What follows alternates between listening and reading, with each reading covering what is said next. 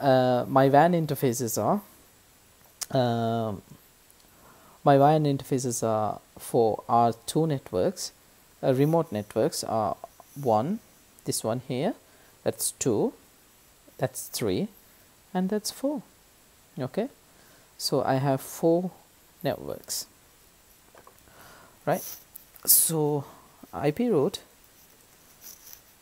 172.27.11.0 255.255.255.252 S001. Okay, and for 16 I'm gonna use same exit interface, but for the 12 I'm gonna use, which is this network. Okay, that's a remote network for R2, isn't it? Yep. But I'm gonna use exit interface 0 and 20. I'm gonna use the same exit interface. So theoretically, let's count this. Okay. Ooh, I'm missing one, isn't it? I forgot about this one here. Right. Oh, right. Let's put the IP route.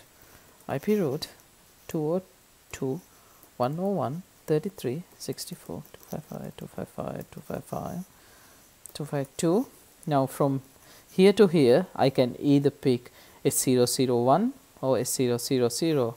I'm gonna stick with this 0, 0. Okay. Or I can put, actually let me put same interface, but I'm gonna put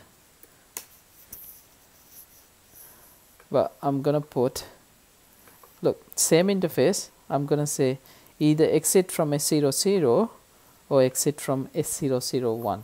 Okay, so I have additional route in here. Theoretically I should have 9, but in here it should be 10, isn't it?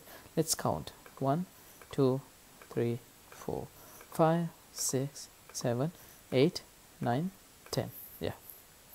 Okay, so we have configured 1 2 3 routers. Okay, now what I'm gonna do, I'm gonna configure them, but I'm gonna pause this video since this is nearly 1 hour, and I'm gonna pause this video, configure all of them. Hope you understand how the networks, you calculate remote networks, and if you have a good plan, you can literally see your remote networks with the topology. Right, I'm going to pause this and let me configure R3, R5 and headquarters, and let's start to check the connectivity. Okay. Right. Okay, so I have configured 3 routers, which is R3, R5, HQ, while video was paused. Now theoretically, I want to say theoretically, all our ping command should be successful because we have configured every single remote networks to the that particular router. So right, let's check our connectivity. If I made any mistakes, obviously I have to troubleshoot. Okay, now let me start from server 1, or the server, to let's say PC in R1. Yeah, it is successful. Good. Server to PC, let's say PC5. Yep, successful. Server to that should be successful.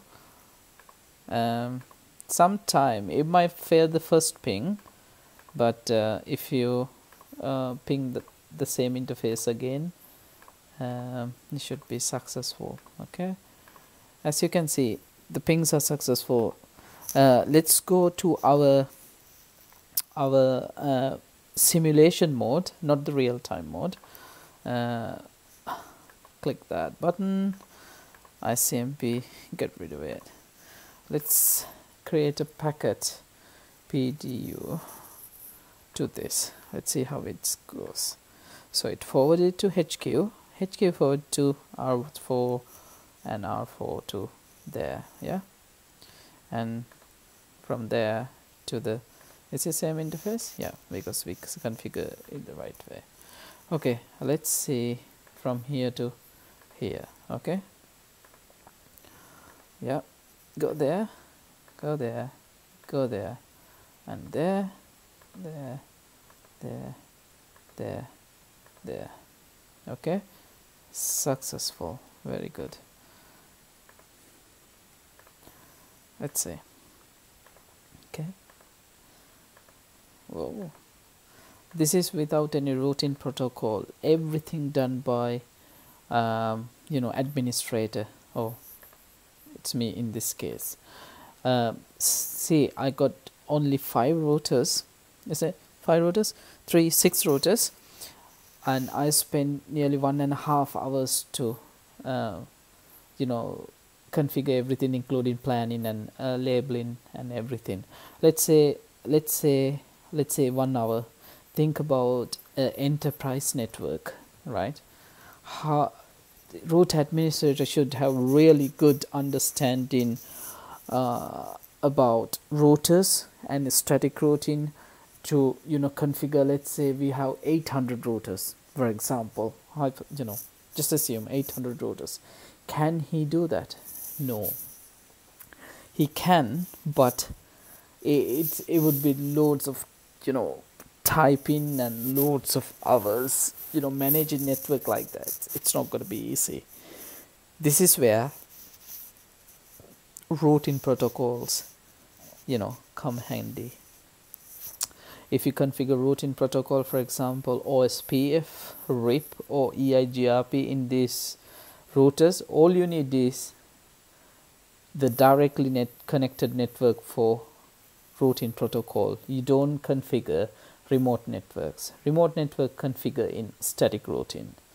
Okay, so directly connected network, you put that in there, and OSPF, put that in there, and OSPF again, and put the directly connected network, and so on.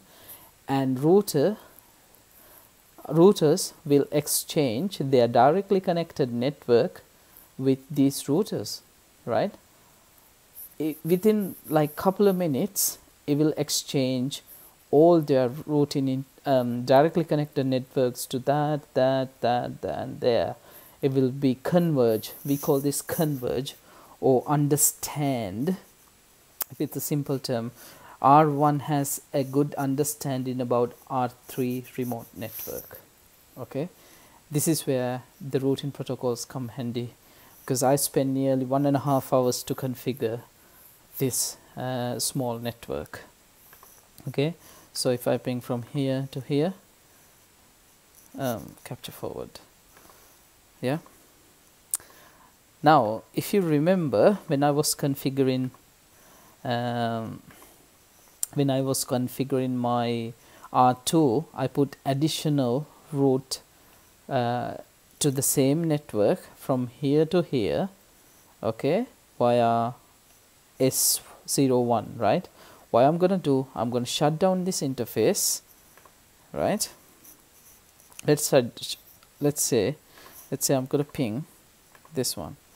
Let's see which way it's sending the right. It goes through there. Okay.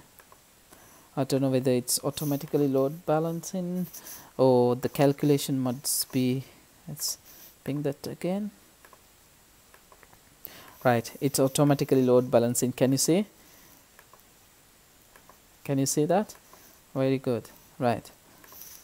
If I ping that again, you might use S01. Yep. It's automatically load balancing. What I'm going to do now, well, if I shut down this port, it will send packet through that path. If I shut down this port, it will send packet through that. Let's shut down the S00.